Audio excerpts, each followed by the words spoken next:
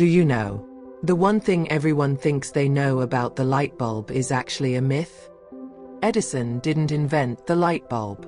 Dozens of people contributed. Guys like Joseph Swan in the UK and Hiram Maxim had working models years before Edison's famous patent in 1879.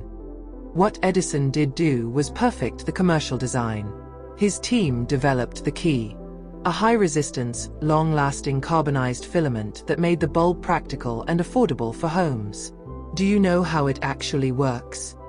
Electricity passes through the thin tungsten filament, making it so hot it glows. The inert gas inside the bulb stops the filament from oxidizing and burning out instantly. Modern bulbs are different. LEDs use semiconductors and are up to 80% more energy efficient than incandescent. You're paying for light, not heat, which is why they are cool to the touch. So, next time you flip the switch, remember the many inventors who brought you light. Now your turn. Check your home's energy efficiency. If you liked our efforts, hit the like button and subscribe for more home secrets.